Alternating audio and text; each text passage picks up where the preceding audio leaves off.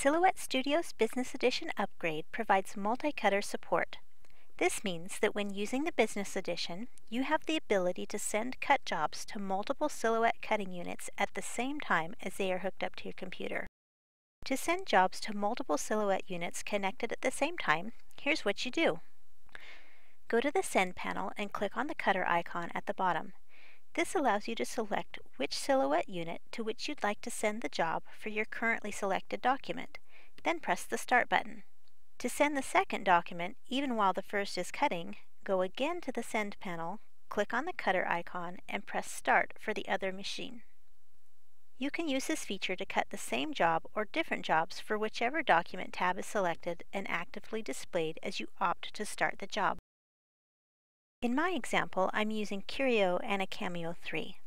I want to send the document set up with my Curio mat to the Curio machine and the document set up with my Cameo mat to the Cameo machine. The option to use multiple Silhouette units also provides the capability in Business Edition to name your Silhouette units. This is so you can determine which job is being sent to which unit. This can be really helpful if you have two identical cameos, for instance. To rename a connected Silhouette, go to the Send panel and click on the cutter icon again.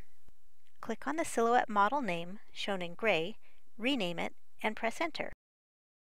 The name will be retained whenever using the computer that was used to create the name, even if the Silhouette machine is unplugged and then later plugged back in. Note that the naming is specific to that computer. You can also right-click or control-click on a Mac in the Multiple Cutters area to bring up additional options, including choosing which machine you want as the default without going to this extra multi-cutter window. That's it for multi-cutter support. It's another great feature for Silhouette Studio Business Edition users.